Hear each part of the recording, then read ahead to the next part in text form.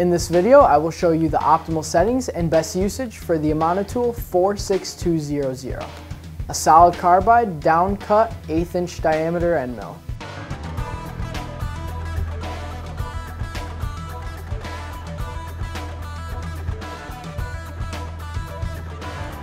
This end mill has a 1/4 inch shank that will require you to use a 1/4 inch collet on your milling spindle. This end mill has an overall length of 2 inches, which is tapered down to an 1/8 inch final cutting diameter, with a 1/2 inch cutting height. The 46200 is good for cutting hard and soft woods, like plywood, MDF, and laminates.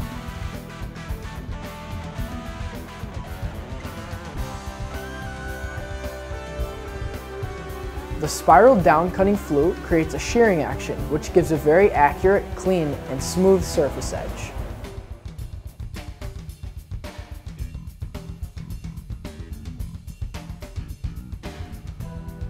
The down cut design generates an augering action, forcing the chips down into the channel.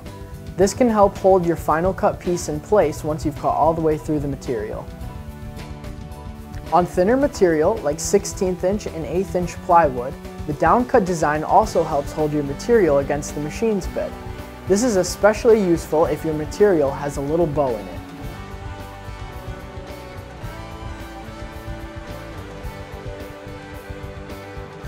Amana tool's razor sharp cutting edges and polished flutes provide a superior finish and longer tool life, especially in abrasive materials.